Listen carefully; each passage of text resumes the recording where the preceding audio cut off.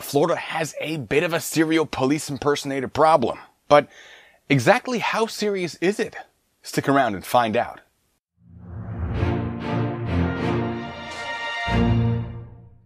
This video is about Jeremy Dewitte, a man who has gotten into a lot of trouble recently for impersonating a police officer in the state of Florida. Now, he says he's innocent because he was only operating as an employee of Metro State Services, an elite motorcade protection detail for funeral processions. That particular company provides personnel for VIP and executive protection, claiming that they offer the highest level of protection for anything from gang members to celebrities. Hold on a second. That's the wrong there. And that's also the wrong there. And why isn't there anything after that comma? Why isn't that period a comma? Why isn't that period a comma? Who's making the decision on what is or isn't capitalized? Why isn't we capitalized? Two basics what? Wide and range should not be connected by a hyphen. Now, folks, pro tip, if a company doesn't know how to spell, it should raise questions about what else they don't know how to do. But let's move on. I'm sure that's not a reflection on the incompetence of some of their employees.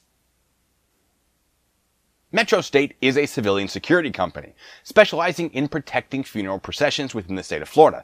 And there is a Florida statute, 316.1974, that gives them some pretty neat exceptions to certain traffic laws while doing so.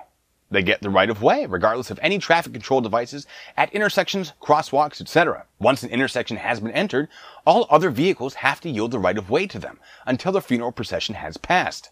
To qualify for these exceptions, they must utilize purple and amber lights, which the Metro State vehicles are equipped with. They must yield the right of way to a police officer or emergency vehicle when directed to do so. They must follow or be followed by vehicles within the procession as closely as is practical and safe. And they must exercise due care when participating in a funeral procession. What exceptions to traffic laws does this statute not allow? Well, it doesn't allow you to disobey speed limits, cross double yellow lines, slap motor vehicles, drive recklessly, utilize sirens, block intersections well in advance of the procession, or order people to pull over to the side of the road. That last one is especially important because everything from the vehicles, to the badges, to the uniforms, to the duty belt and equipment, to the description of their dispatch center, which is apparently Dewitte's personal cell phone, is designed to give the appearance that the employees of Metro State are police officers. Now, why did that come back to bite Dewitte? Well, that's because if someone is taking any action under color of law against persons or property, meaning they're utilizing the appearance of legal authority when they don't actually have it, they're committing a felony of the 3rd degree within the state of Florida. If someone dressed like that, driving that or that, ordered you to pull over, well, you'd probably think they were a police officer, right?